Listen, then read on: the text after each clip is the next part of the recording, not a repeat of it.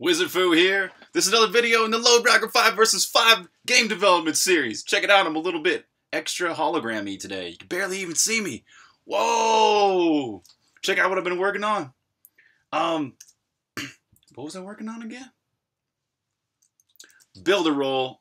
The builder role for the bots. So the AI system. Now let's get this. Let's get these guys like that. So these guys are taking off at high speed because I got them really fast because I just want this to test this faster. But basically, if we follow one of these lumberjacks, they're gonna carve their way up to a different part of the arena to one of the lane markers. That's a little entity that's been created to mark where these guys should go for. So they carve their way all up to this lane marker, and then as soon as they get there, they throw down a lane complete. So they spawn another entity called lane complete, so that the builder roles can be intelligent enough to know that a lane has been completed.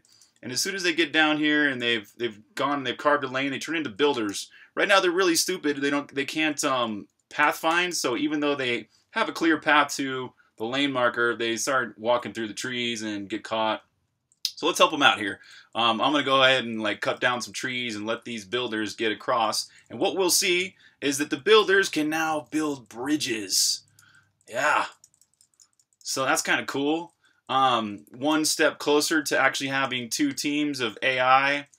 Or I mean, being able to play this actually with the AI being the second team. So the whole point is, right, to go steal the other team's lodestone. Well, to do that, you have to ford the river by, building this bridge. You just saw that the bot built a bridge. It's so cool. So he built that bridge there across the water, and I can go steal my way into this enemy team's base. And if I were rollless, I could turn into an archragger and then steal their lodestone. You can see I'm kind of carving my way through because it looks like this team over here carved some lanes, and I was using their lane a little bit.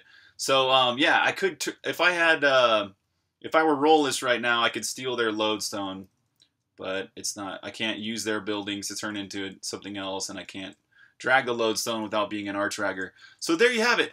Builders, AIs can actually build bridges. That's one very important step towards this AI working in the way it should. So most of this magic happens here in the bot's behavior tree. There's a new sequence called rollless target where if it smartly detects how many builders there are, how many builders there are, how many lane completes there are, and then if all those predicates match, then it targets the nearest builder building so that it can become a builder and get the hammer. Same thing for the lumberjack. It does some stuff to test whether lumberjack. The only thing that's new here in the AI system is this behavior if count. If count takes let's actually look at that. If count lumberjack is less than 3. Let's look at what that does in the AI system. If count is a role type, which lumberjack is, then it will find the role in looking up the words.